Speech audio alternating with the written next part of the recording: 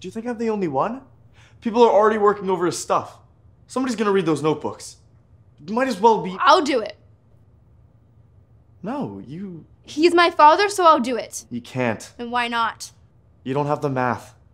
It's all just squiggles on a page to you. You wouldn't know the good stuff from the junk. It's all fucking junk. If it's not, we can't afford to lose any through your carelessness. I know mathematics.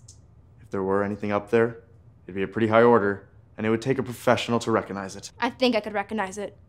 Catherine. What? I know your father taught you some stuff, but come on. Reason with me. You don't think I could do it? I'm sorry, I know you couldn't do it.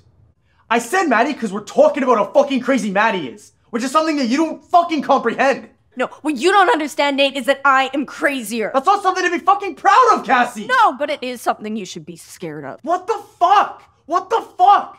You can't blackmail me into a relationship with you. Blackmail means you don't have choices, but in reality, you do have choices. You just have to own up to the consequences. That's the literal fucking definition of blackmail. If I don't do this, you're gonna do that. Fine, it's blackmail. I don't care. It doesn't change anything. Fucked up! No, you know what's fucked up, Nate? Is you telling me you love me and then going and being in a relationship with my best friend. Oh, what the fuck? What the fuck is wrong with you? What the fuck is wrong with you?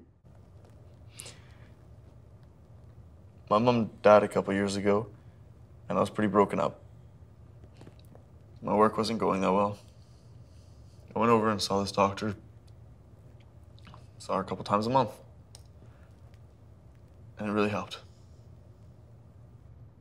I'm fine.